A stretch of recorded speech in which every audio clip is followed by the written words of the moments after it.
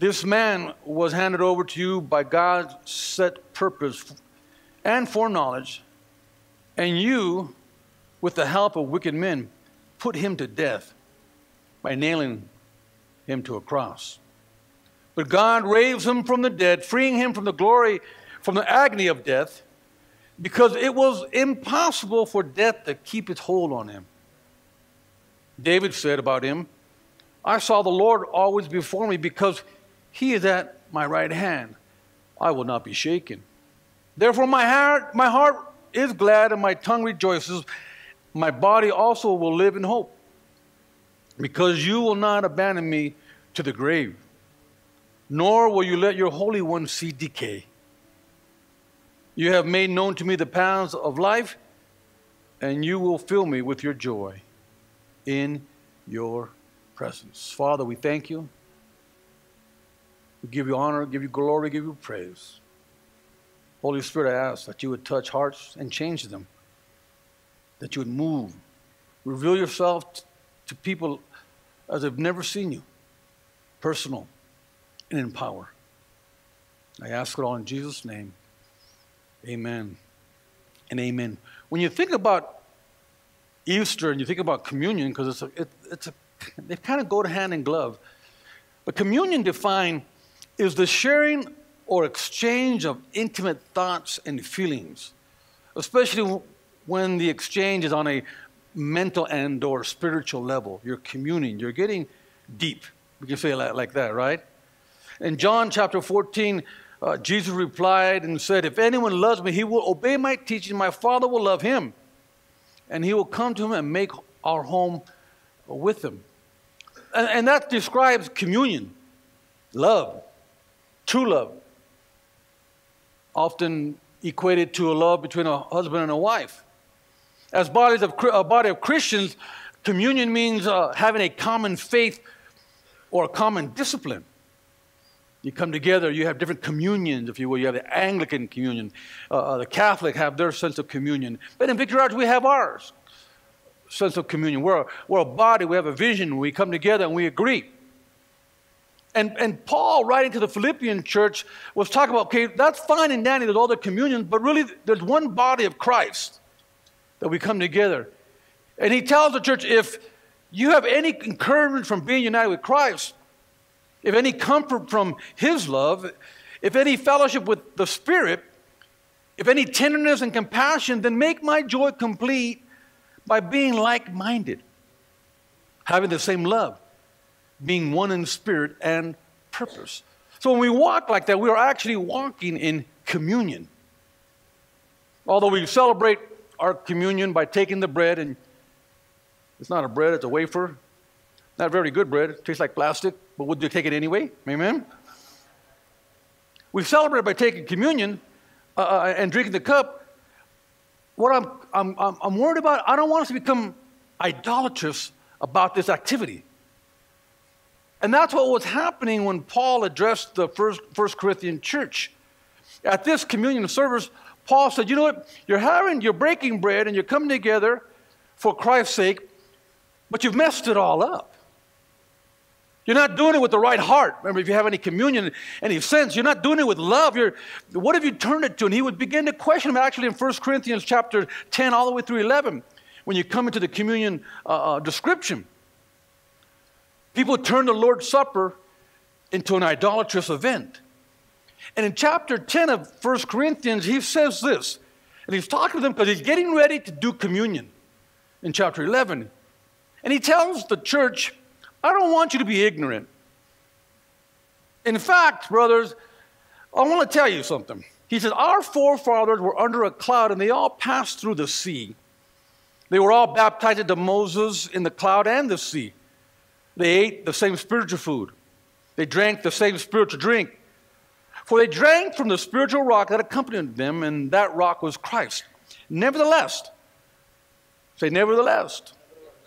Check this out. It says, God was displeased with most of them, and their bodies were scattered over the desert. So they had a communion. They started out well, but because they didn't do things according to the way God wanted, basically he said that God allowed them to die in the desert. Paul rebuked the church for lacking really consideration and for their disrespect for each other. And he was dealing with the Corinthian church. See, whether you eat or drink, whatever you do, you need to do it to the glory of God. We don't do this because we're trying to impress and look holy. We can fake that anywhere. No, we're not doing this because people are looking at us. We're doing it because we want to have a communion with God. So if we do that, he's telling the people, so if you're going to do it, don't cause people to stumble. Because some people say, oh, you're not doing the communion right. Why? Because you're supposed to do like this, like this, like this. And if you don't do it like that, then you're not really right. If you don't go through these certain classes, you can't even take the bread, or you can't drink the wine because you're not worthy. Only the worthy ones can drink the wine. And that was not God's intent. It was an expression to show us what he did for us. So in verse 14 of 1 Corinthians, again, we'll come to the communion service here. It says, therefore, my dear friends, flee from all idolatry. He's telling them, get away from idolatry. I speak to sensible people. Judge yourselves for what I say. Is not the cup of thanksgiving for which we give thanks a participation in the blood of Christ? It is not the bread that we break a participation in the body of Christ. See, today we celebrate the resurrection, right? Death couldn't keep a good man down. So, but what good is a celebration, be it any celebration, if Victory Ridge, Colorado Springs fails to have true fellowship? What good is it to come out here and look good if we're really not doing good? Well, so what good is a celebration if we disrespect each other? What good is a celebration if we argue, wrestle, and fight? So then he deals with the church, then he comes to chapter 11 and verse 23. If you want to read more about the rebuke, you can read it later. But he does all this, and he comes to 23 and he says this, for I have received from the Lord what I also pass on to you. The Lord Jesus, on the night he was betrayed, took bread, and when he had given thanks, he broke it and said, this is my body, which is for you. Do this in remembrance of me. In the same way, after supper, he took the cup, saying, this cup is a new covenant in my blood. Do this whenever you drink it in remembrance of me. For whenever you eat this bread and drink this cup, you proclaim the Lord's death until he comes.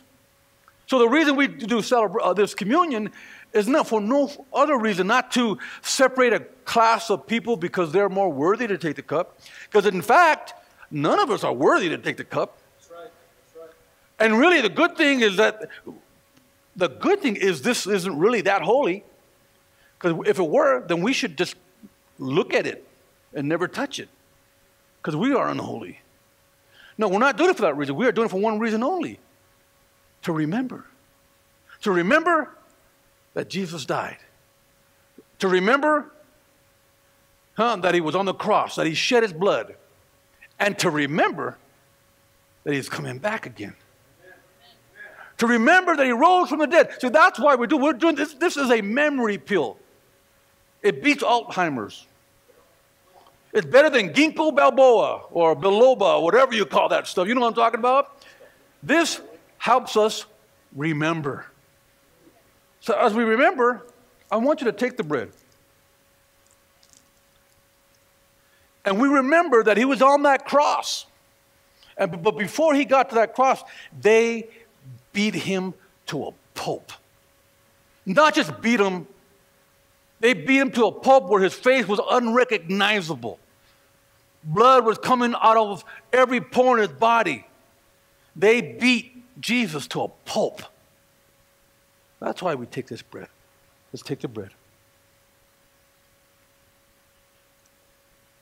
And we take the cup. Why? Because it was the blood of the Lamb. Great song. Worship the Lamb of God who sits upon the throne. Worthy is the Lamb with nail scars in his hands, the final sacrifice for all. That's why we take this cup. It's the blood. Let's remember his blood.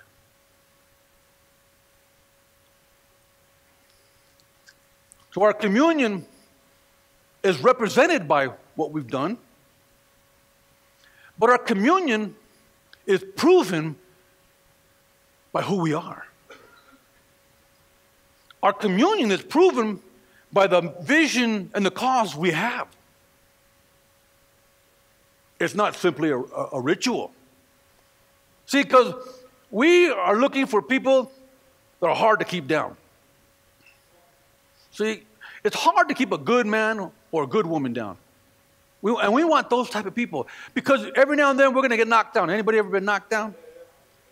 We're going to get knocked down. We're going to get hurt. We're going to stumble. We may even fall. But a good man, a good woman will get back up.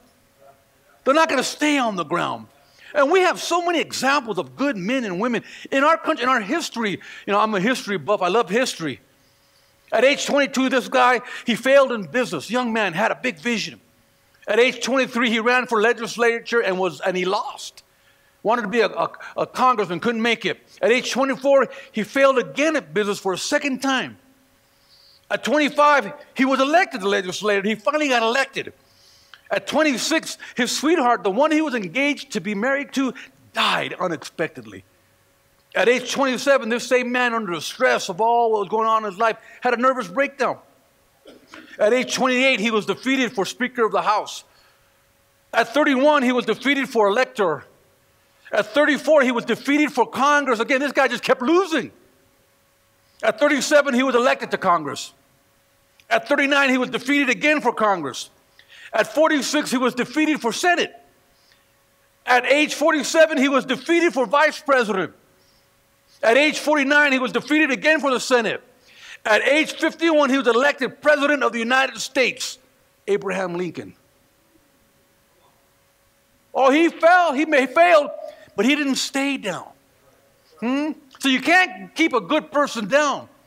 And in this opening verse, Peter makes three statements that blow my mind. Because people always try to keep Jesus down. Oh, you can be saved, but shh, don't talk too loud. Don't act too holy. You're getting too holy now. You know, if you get too holy, you can't go out and get high and people will talk about you. See, Peter was speaking how Jesus, the doubters, couldn't keep Jesus down. You notice in verse 23, he said, you nailed him to a cross by the hands of godless men who put him to death. See, the doubters couldn't keep him down. He comes to his own, yet his own didn't even receive him. They doubted who he was. Who was this guy? He was doubted by his brothers until after the death and resurrection of Christ. They doubted he was God. Jesus suffered at the hands of his family because surely Jesus couldn't be the Son of God. That's just my brother. That's my son. No way. His own disciples at times questioned him. One betrayed him. Another denied him. His hometown, they didn't want nothing to do with him. They said, oh, isn't that the son of Joseph? See, the day you first received Jesus, and now you probably can relate to this, you go home. I know the first day I received Jesus. I went home. I'll talk about me. I don't want to talk about you. And I seen my family. And the day before, I was no good. Well, the day after, I was no good, but somehow Jesus came in there anyway. And I go to my brothers. I'm looking at them, and I go, what do I tell them? And then they light up a joint. This is what happened. I go, oh, man, now they're getting loaded. I got to tell them now. Because they're going to want me to get high with them. I said, what do I say? So you go home and you try to figure out what you're going to say. Finally, it comes out. No, I can't have that. Why? I'm saved. See, my family was a godless family, and they didn't know what saved was. They go, what are you saving? I go, no, I'm saved. He goes, oh, well, how do you get saved? Well, what is saved? And then I really didn't know what saved was. They told me I was saved when I went to church the day before, and I came home and I just told them I was saved. But I knew something was different. And I began to say, so I don't know what that means really, but something happened to me. It finally came out. I accepted Jesus Christ into my heart. And then the doubt came from my family. Because they knew who I was. The first thing they said was, shut up. And here, have a drink. No, I'm saved. I accept Christ. Be quiet. Want a shot? They said, for the tequila. No, I accepted Jesus Christ. Oh, be quiet. See, unbelief began to come into me. And actually, the unbelief, if you're not careful, will stifle the anointing. That unbelief that wants to attack the very experience that you have. At the crucifixion of our Lord, Jesus had died and now was buried in a borrowed tomb. His disciples left him. They hid themselves. So in their minds, they're questioning the last 3 years of their life. Can you imagine? What the heck did we do? We gave up everything and followed this guy. He said he's going to, have a new kingdom, and there is no new kingdom. The brother's dead. What do we do? Why do we follow him? So here you have the disciples, fearful, frustrated, questioning their next move. See, the world is always full of skeptics. People doubt, right? You can sit in your seat this morning, even now. Some of you might be questioning the resurrection. Did Jesus really rise from the dead? Are you sure? Maybe you're just believing a folk story. Or maybe we are. But I tell you one thing. A dead God couldn't change me. No psychiatrist could change me. No man nor woman, nothing can change me. I know one thing. When I came in encounter with the Holy Ghost, when I came in encounter with the Most High, something changed me.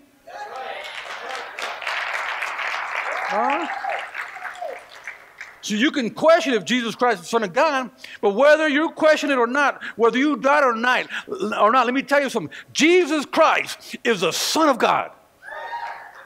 It's really not contingent on what you think. To all the daughters, I say, you can't keep a good man down. See, death couldn't keep Jesus down. And death tried to take him out. The daughters or death could not keep him down. Verse 24, it says, but God raised him from the dead, freeing him from the agony of death, because it was impossible.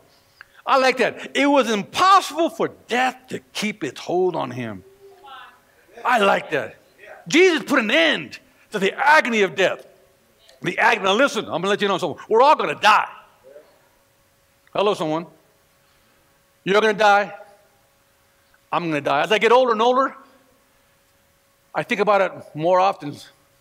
And I get weird. I go, man, that's going to be kind of weird. I'm going to die. I wish I could open my eyes in the casket and just scare everybody.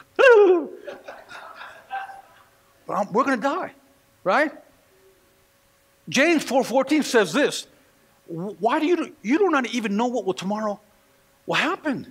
What will happen tomorrow? What is your life? You're a mist that appears for a little while and then vanishes. Now, unless Jesus comes back during our time on this earth, we're all going to die physically. Jesus just took the agony. Jesus, the Bible says, took the sting of death. The sting. I was trying to think of an example, and I remember one that I used years ago. How many of you are afraid of bees? Or what? Bees. Anybody? Now, there's a lady, and a guy, old guy rather, driving his truck. Had his wife and a little girl in a little small truck cab. And there was a bee got in the cab, and they're driving. Now, lady, if you're afraid of bees, what would you be doing? Screaming and yelling. Well, exactly. That's what happened. They're driving on their own, and this guy's driving his truck, and they're screaming. And he looked at him like, what's wrong with them two crazy ladies? And he's driving along, and they're screaming and yelling, and they're a bee. And the old guy sees the bee flying, and he grabs the bee, and he holds it in his hand, and the bee stung him. And they go, now, stop crying, stop yelling, stop making noise, because the bee can't hurt you no more. Why? He opens his hand, and he pulls the bee stinger off of his hand. He goes, because I took the stinger. See, that's what Jesus did.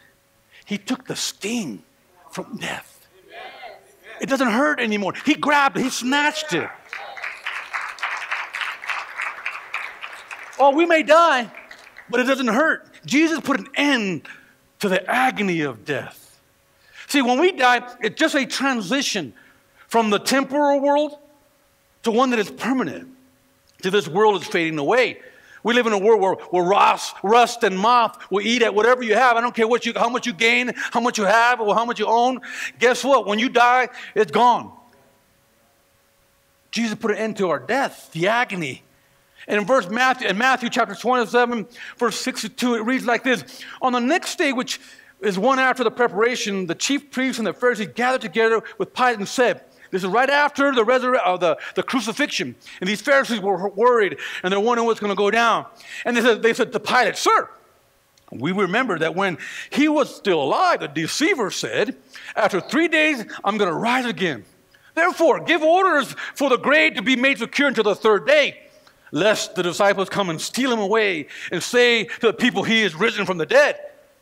And the last deception would be even worse than the first." Pilate said to them, "You have a guard. Go make it as secure as you know how." And they went and made the grave secure. So they go to the tomb where Jesus is at, and they roll a big stone. You know the story. You've seen the movie. And they plastered it shut. The stone rolled in place, that the tomb was secure by the guards. And then Mary comes in the story, and the greatest problem that Mary had, because she wanted to prepare Jesus' body for death and the burial, the greatest problem she had was, how was she going to get close enough to Jesus? How was she going to get close enough to his body to anoint him? She had a great problem. But I'm here to tell you something. The biggest problem was that stone, and it blocked the way in and out, right? So God takes the biggest problems of our life, and like that stone, he rolls them away. I don't care what kind of problem you have. I don't care what kind of situation. Listen. If he conquered death, hello somebody, don't you think he can conquer a bill? If he conquered death, don't you think he can take care of your relationship? Sometimes we look at this big old trouble, so it'll never happen. Look at that big stone, and you're looking at the husband's head. That's not the problem. He'll just roll it away. God rolls the problem away. Your problem may be immovable. Your problem is surrounded by the guards of doubt. No matter how hard you try to keep your problem, you can't contain Jesus. See, that's the beauty. You can't contain God. Your problem can't contain him. In fact, if you're a child of God, God has to bust out. He has to roll the stone away. See, when Jesus is Lord of your life, it's impossible to contain him. I don't care what happens, because remember, the enemy wants to quench you. The enemy wants to short circuit you. So he'll throw things at life, hoping that he'll just stop your purpose. God has a purpose for you, and he wants to stop it. It may be anything. And you got to understand, if Christ is in you, no stone, no situation, nothing can contain it. No matter how hard you try to keep your problem, you can't contain Jesus. So when Jesus is Lord of your life, let me say that again. When Jesus is Lord of your life, Jesus lives in you. See, if Jesus lives in you, that's why I'm amazed at some people. If Jesus is in you, right, then how can a problem bother you? So you have the ability to remove the stone. You have the ability. You have the issue. You have the mind of Christ, right? I say it like this. Now, I'm from California, and you don't have them here. But in California, you have one thing that are really, really scary. And I'm not talking, no, I won't say that word. I'm not talking that. You have earthquakes. Anybody ever been in an earthquake? That's a trip. Earthquakes are a trip, right? Because the earth quakes. It actually rolls. You look at like a highway, and you see the earthquake, you can see the asphalt go like this. Like, whoa, that is really, really weird, right? And the whole earth is shaking. See, containing Jesus would be like an earthquake happening, and you jumping on the ground to stop it. I don't care how much you jump on the ground, you can't stop it. It just keeps shaking. It keeps rolling. And that's what it is when Christ is in you. You can't contain it. You can't stop an earthquake, right? So we celebrate the resurrection. There ought to be happiness and a song in your heart, in spite or despite your issue. And I know, hey, we all have problems. Anybody have problems? Don't look to your neighbor. Look to me. We all have problems. But despite that, we should have joy. We should have a song in our heart. Because if you have a problem, that's just like something to give God glory. You got a problem, God will solve it. He will not solve it your way. He will solve it the way he thinks best, but he will solve it. See, death nor the tomb could not hold our Lord Jesus Christ. A Christian mother once said to her son's name was Dan, and he was leaving her to go back to the East Coast. He didn't want to go because she was very near death, but he had to go back. And he said, I'll be back, but I got to go back for some time for business, and I'll be back. Well, she's an old Christian woman. She said, well, son, when you come back, if I'm not here, you will know where to find me. Because death had no sting. See, death couldn't keep him down. The disciples couldn't keep him down. The devil couldn't keep Jesus down. The devil couldn't keep a good man down. In verse 25, David said about him, I saw the Lord always before me, because he is at my right hand, and I will not be shaken. Peter was telling these people, I want you to know, devil, you can't keep Jesus down. From the very beginning, when Satan fell from heaven, the Bible says he wanted Jesus' power, supremacy. He wanted to be Lord of all. So God cast him out of heaven, a third of the angels with him, and the devil had a plan. He was telling the devil, it didn't work. Devil, your plan failed. You can't keep the Lord down. When Jesus was born, he tried to kill him. This was part of his plan. Tried to snuff out Jesus. Herod made an edict, and he killed all the kids 2 years and younger. Why? Hoping to get Jesus in the crowd. Didn't get him. The devil tried to get Jesus and take a shortcut. He wanted Jesus to take the easy way. Let me tell you something. Walking with Jesus, the Calvary road is not the easy road. It's the easy road. Go smoke a joint, go have a martini and get drunk. That's the easy road. Go ahead with your bad self. The Calvary road is a tough road. But it's the best road. It is a rocky road. And let me let you in on something else. It's uphill all the way. And the devil tried to convince him, the devil goes to Jesus, you don't have to take that road. You don't have to go to Calvary road. You don't have to go uphill. Let me take you to the mountain. Let me show you. He wanted to give him a shortcut to avoid the cross. But again, Jesus looked to the pain and said, no, I have to do this. In the Garden of Gethsemane, in his humanity, when he's sweating blood and talking to God, he cries out, if it is possible, let this cup pass. The Calvary road is a hard road. But his commitment to us, his fellowship, his communion, reminded him, I need to die for the sins of the world.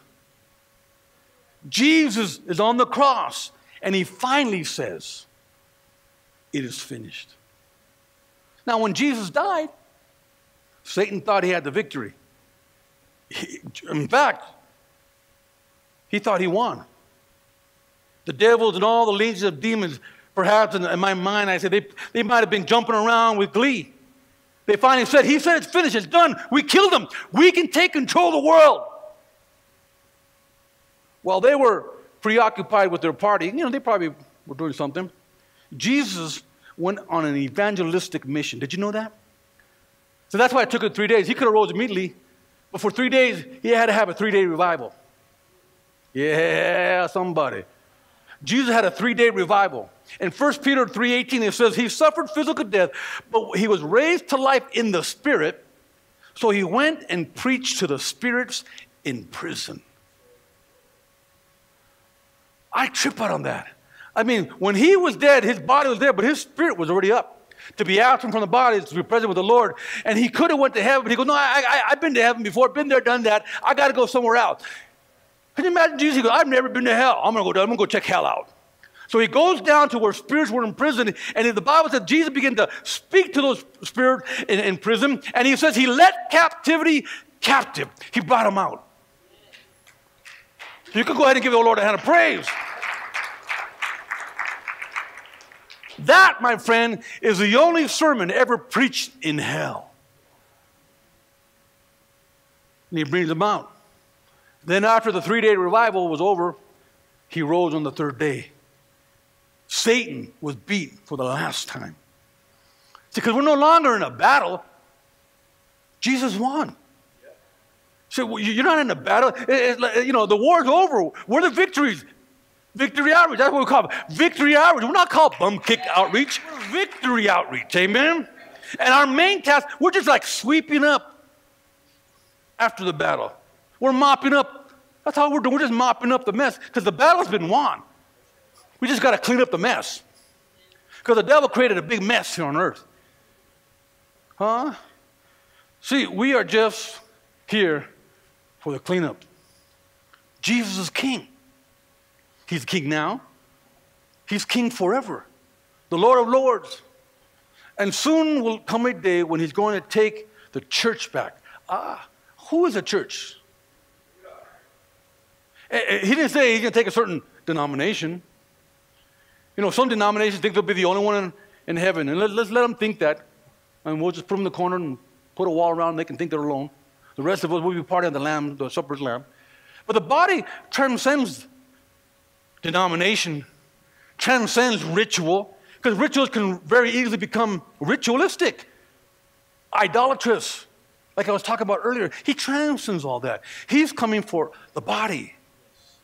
Those who really have a relationship with him. Whether you have a title on your door frame, or you have a special Bible signed by the pastor, that's no guarantee. Huh? No. He's coming back for a church without spot, without wrinkle. A holy church. But until then, we have to never forget that Satan is defeated. He's a defeated foe. A toothless lion with no bite. He's only suitable for one thing, for the bottom of my shoes, because he's under my feet. Huh? So we have nothing to fear. There's nothing. Well, what can happen? People tell me, "Aren't you afraid?" When we go to several places that are pretty violent and pretty, to the common eye, normal eye, kind of scary. You go in there where they have guns and murder and mayhem, and you walk in there. "Aren't you afraid?" I go, "Listen, dude. Listen, young lady. You listen, old lady. I could have died many times back in the day, but the day I didn't die, the devil had his chance to kill me. You think if I go in there, you can threaten me with heaven?" Because that's all they do. You can't threaten me with heaven. Are you kidding me? The devil should have killed me a long time ago. No. See, the devil's a toothless lion. Got no bite. As I close. See, when Peter preached, now I'll invite my piano player up. When Peter preached this message, courage began to sprout out of the disciples. Understand this. They had just took off running. Remember, Jesus was dead. And they were like still panicking. The authorities were after them. Get those guys, the people of the way, get them. And so they weren't too courageous. They're like, whoa, wait a minute. So when Jesus began to preach this, courage began to rise up in them. The disciples began to receive strength. So in the book of Acts, we find that church began to grow, and it began to grow for a couple of reasons. The first, they were filled with the Holy Spirit. See, when I talk about the resurrection, to me, the only thing resurrection to me means is power. Oh, let me say that again. The only thing the resurrection means to me is power. Now, some people like the pageantry. Oh, okay, how nice. And they like all this nice, fluffy stuff, and that's cool too. But what I like is power. Something about the ability for God to rise a human from the dead. Ooh. Think about that. I would have loved to be there when Jesus said, "Lazarus!" Lazarus dead. 3 days, been rotten, more than 3 days, rotting in the grave. The worms were having lunch, and Jesus interrupted their brunch. Lazarus! And then he begins to cry. He began to weep. And people say, "Oh, he's weeping because he cared for Lazarus so much." I don't buy that. I think he was weeping because he knew Lazarus was in glory. Lazarus was in heaven. He was out there. He was right there at the Holy of Holies, and he had to call Lazarus back to this wretched world. And he begins to weep. I can imagine, "I'm sorry, Lazarus. I got to bring you back." I know you're having a good time, but I'm going to bring you back. Lazarus, come forth. The power of the resurrection. That's what I'm talking about. That I am convinced without a shadow of a doubt that it was the power of the resurrection that changed my miserable life. It was the power of the resurrection that gave me the courage, me and my wife, the courage to leave everything. We left everything, sold everything, left it, and came to this city. It was the power. I couldn't resist it. I tried to think my way out of it.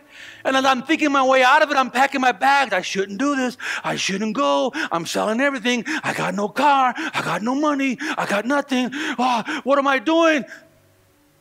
But it was the power that pulled me and pulled me like a moth drawn to light. Just kept pulling me.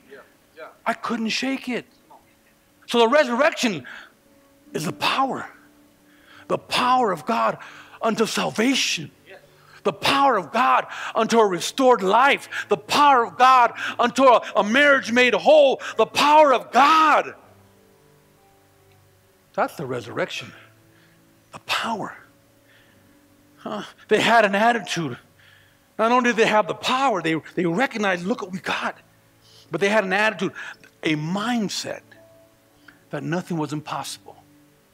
Remember, Jesus said, you 12, you highly uneducated people, fishermen, you're going to take the world for Jesus. Could you imagine them thinking that? Like, whoa, this guy's really tripping. Wow. What did he do? He has Nazarene red bud or something making him trip. No. They had the mindset that nothing was impossible. They had just come from the crucifixion. He was dead. They had just seen the rocks move, the earthquake shake. They saw the temple split from the top to bottom, ripped in half. They saw the earth shake, and the tombs of 500 saints of old come out of the grave. All of a sudden they go, wait a minute, dude. Wait a minute. If God can do this, taking the world is easy. If God, with one swoop of his glory, could raise 500 men and women out of the grave, boom, when Jesus rose, taking the world is simple. See, the battle is won, the plan is set, but what happens is the enemy keeps coming after his people to steal the anointing, to plant doubt. In essence, to kill you all over again. So you can't let that happen. Let me say it again. You can't let that happen. See, it's the spirit, that spirit of faith that propelled those 12 simple men to greatness. And I pray when you leave here today that you have that spirit of faith. Because you were called to greatness. You weren't just called to live and simply die. That's kind of boring. Just to go to work and make a good living, well, that's cool, but that's kind of boring. Really, after a while, it's like, what else? What else? That's it? That's it? That's why we were birthed, just to live, buy things, get a car, get a house, get a good TV, go watch a football game and die? That's life? No. We're called to rule. So the belief compelled them out into the community. That anointing changed lives and gave God all the glory. See, that's why we're here on Resurrection Sunday. Not just to recognize that Jesus resurrected, that we might be resurrected.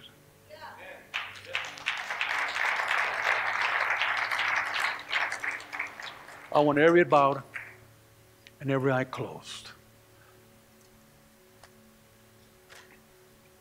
As every head is bowed, every eye closed, the Holy Spirit moving and ministering in your hearts. On this Resurrection Sunday,